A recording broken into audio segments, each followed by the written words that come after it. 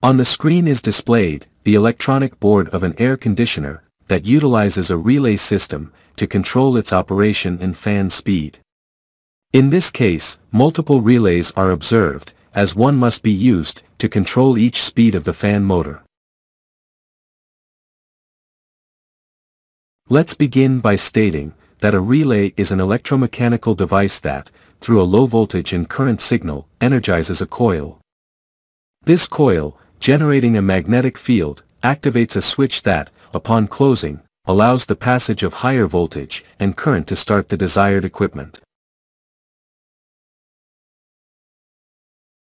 Now, the image presents a typical circuit that controls the relay.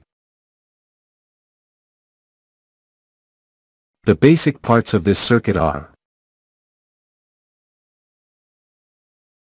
main controller of the electronic board, the brain that controls all functions.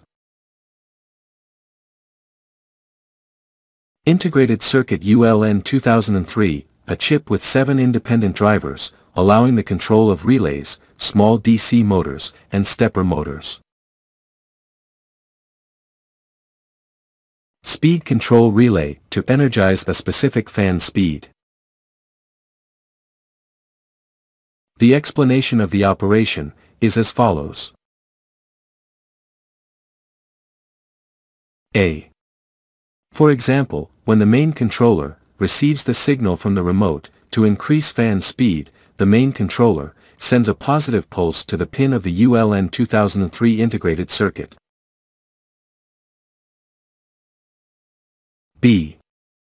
Now, when the ULN 2003 integrated circuit receives the pulse from the main controller, it activates the ground signal, allowing the current to flow to the relay coil that controls the desired speed.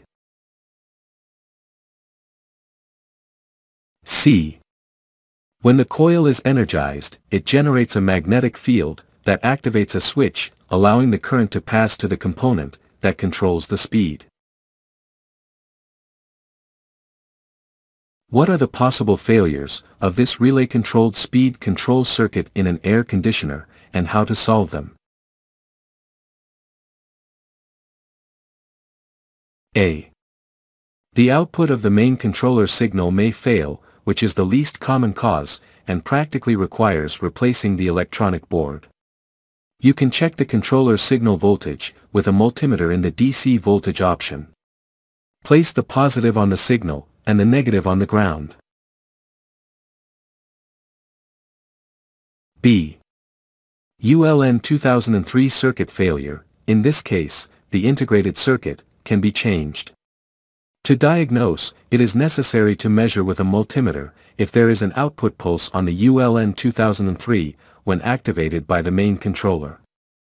Look for the ULN 2003 output that controls the relay you are interested in. C. Failure in the ULN 2003 circuit's output track to the coil. To diagnose, visually inspect the involved track and measure continuity between the corresponding pins. D. The failure may also be in the relay. Perform the following steps. 1. With the board disconnected, measure the continuity of the relay coil. If there is no continuity, the relay must be changed. 2. If the coil is not energized, the switch must be open, and there should be no continuity on the relay's output pins. 3. In case the above tests do not yield a conclusion, the most recommended way is to energize the relay. To do this, it is advisable to remove it from the control board. 4. If you remove the relay from the board, then energize the coil with a 9-volt square battery. If the relay operates with less voltage, energize it quickly to avoid damage.